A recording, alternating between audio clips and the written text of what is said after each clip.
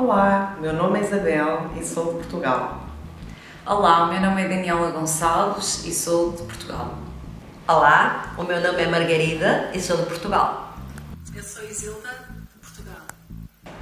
Our Mantle project was about presenting a new pedagogical approach to teachers and future teachers and supervise them when applying Mantle in their context. I speak from myself.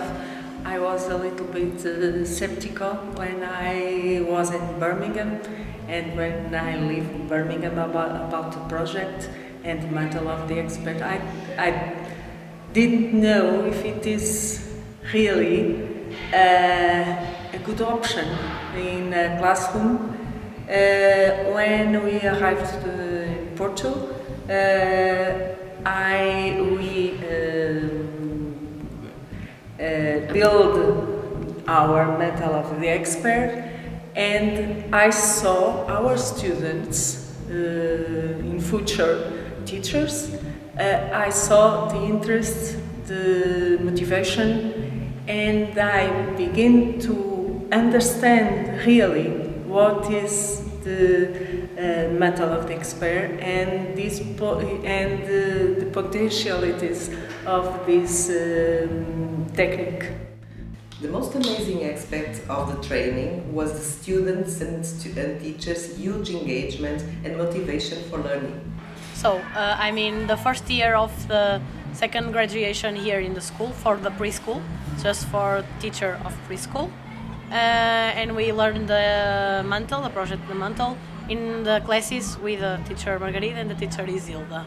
My first impression was a little tension because the first impression was the teacher Margarida starts the class with "I'm Margarida, I'm the representative of the Institute of Wine," and for us it's a little difficult to say Margarida and not teacher Margarida.